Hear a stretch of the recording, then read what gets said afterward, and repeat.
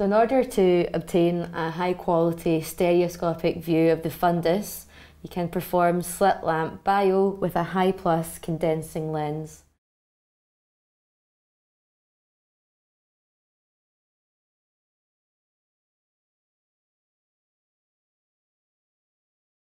In order to perform this, your observation and illumination system should be aligned and magnification should be low at 10 times. You should focus on the surface of the cornea and you can see the tear film move when the patient blinks. That's a good indicator that you're in the correct position. You would then introduce your high plus condensing lens between 5 and 11 millimeters from the front surface of the cornea. Pull back using the slit lamp joystick and you will see the scratches on the lens come into focus. Pull back again and you'll see an out of focus orange band, which is the fundus. Pull back slightly further and you will get the fundus suddenly coming into focus.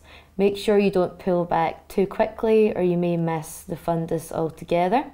So when you have the fundus in focus, make sure that you're able to locate the anatomical structures of the fundus. So here we have the optic disc, and temporal to the optic disc in the eye, you also have the macula.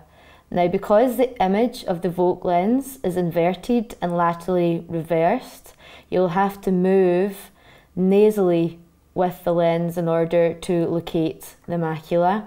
But in real terms, the macula is temporal from the optic disc. So you must scan across using the joystick to see the entire posterior pole.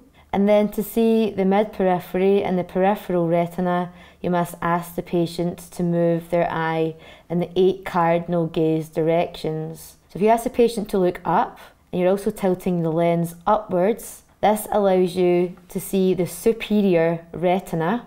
So after you have evaluated the posterior pole, you then need to look at the mid-periphery and the peripheral retina. So you have to ask the patient to look in the direction that you want to be looking in terms of the retina. So in order to look at the superior retina, you'll ask the patient to look up and you will also tilt the condensing lens upwards.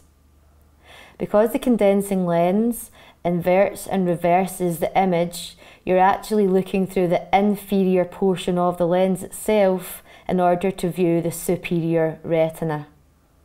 And so it continues for the other 8 cardinal gaze directions.